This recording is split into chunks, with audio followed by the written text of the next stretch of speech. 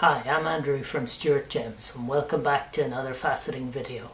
Have you ever wondered how a gem like this becomes this? Well, stick around to find out. First, I examined the piece of Morganite for any cracks or inclusions that will need to be removed in the preforming stage.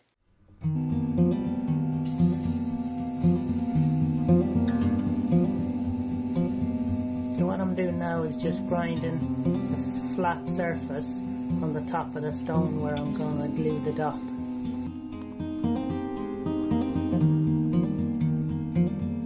You can see there's just a little crack here running through the stone, which I'm going to have to remove. Not sure how deep it goes yet, but I'm going to cut away for a while and see what happens.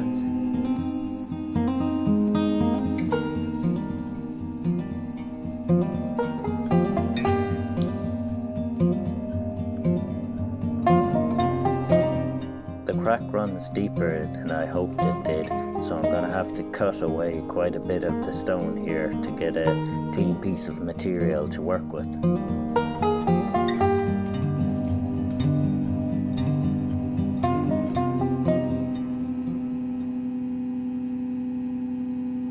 And just start to preform a bit now after cutting the table.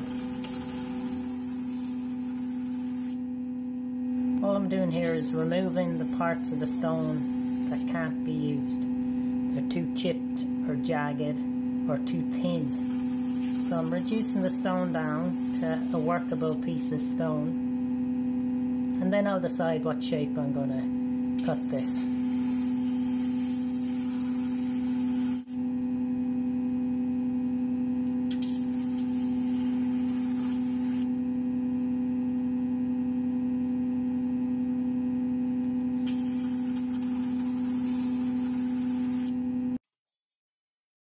I've now finished the preform and I'm going to facet this in a modified round brilliant design.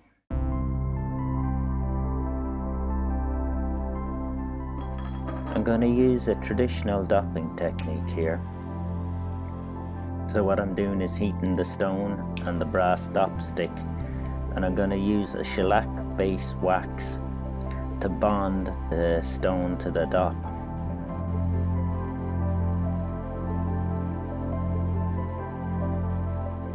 I'm using indirect heat to heat the Morganite.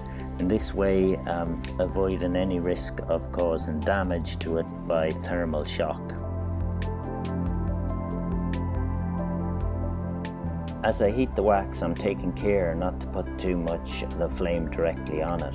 I don't want it to catch fire, as this will burn off some of the shellac and make it more brittle, and there's a greater chance that the bond between the dop and the stone would break.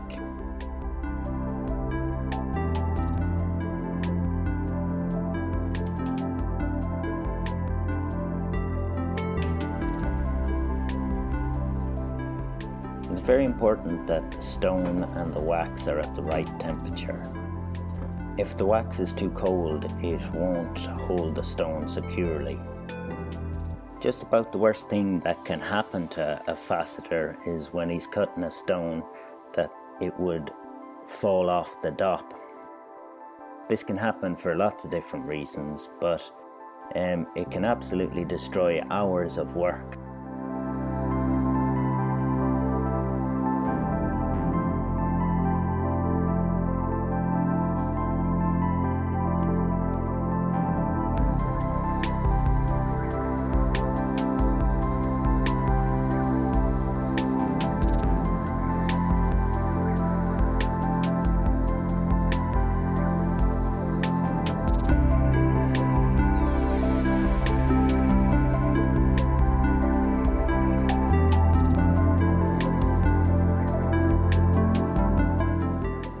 It's now time to start cutting the stone. The first thing I'm going to do is round out the girdle.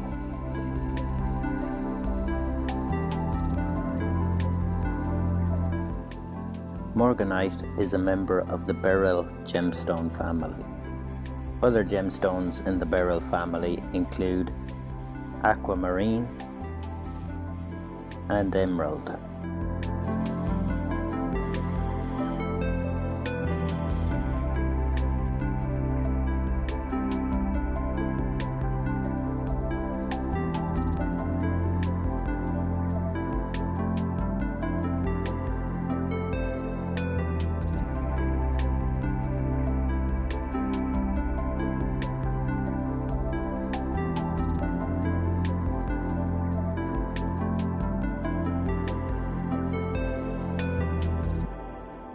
I'm starting to cut the pavilion facets.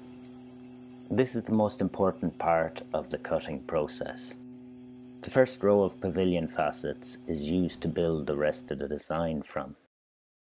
Any mistake here will cause errors in later stages of cutting. Here you can see where there's a chip in the stone, and this is where I haven't cut deep enough in the preforming stage. This will be cut out when I cut the girdle facets.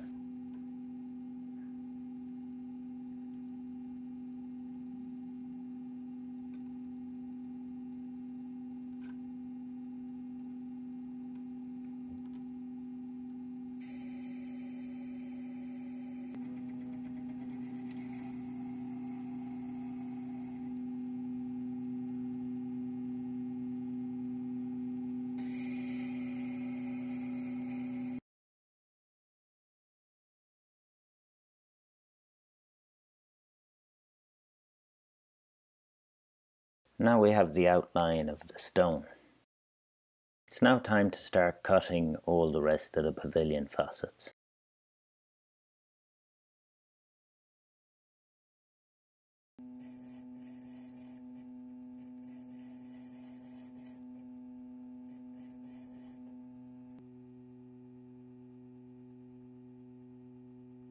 The process of cutting a facet involves cutting a little bit, then checking with the loop, and then cutting a little bit more. As you can see in the center of the stone, the facet I'm cutting now will slowly extend as the depth of the cut deepens.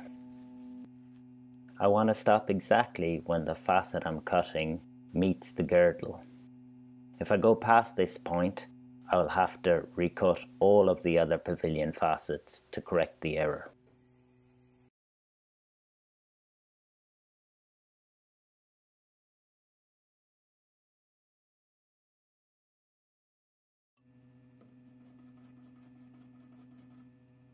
After finishing cutting the pavilion facets, I pre-polish all of the facets I've cut so far.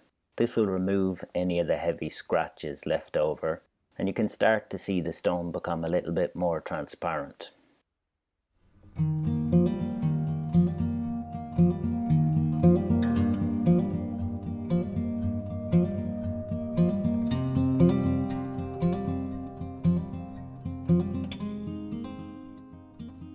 Next, I polish the pavilion facets.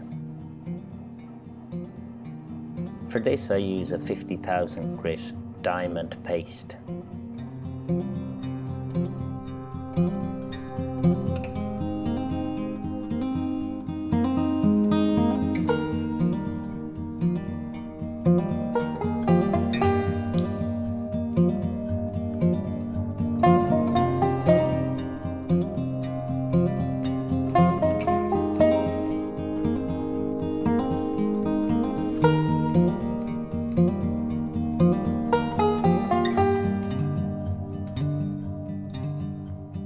Now I transfer the stone to a new dop. I'm using super glue in this case, and I'll remove the old dop and continue cutting the crown.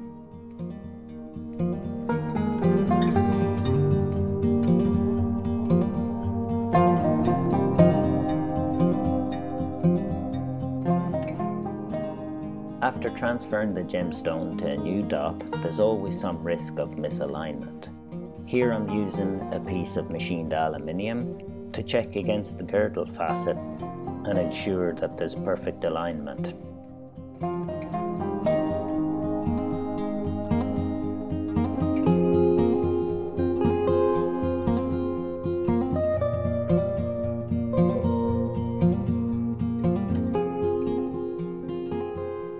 At this stage I polish the girdle facets.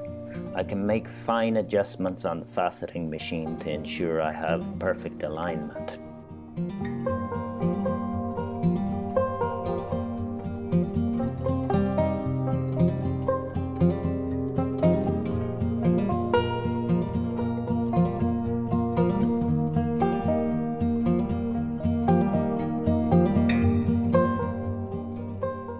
The top part of the gemstone is called the crown.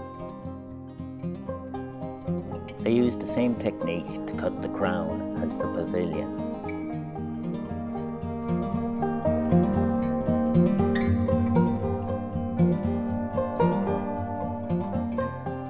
With the cutting of the crown now complete, all that's left to do is to polish it.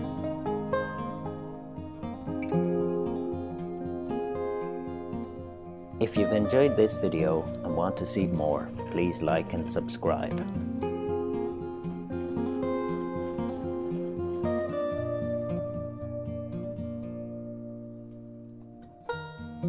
Thanks for watching and hope to see you for the next faceting video.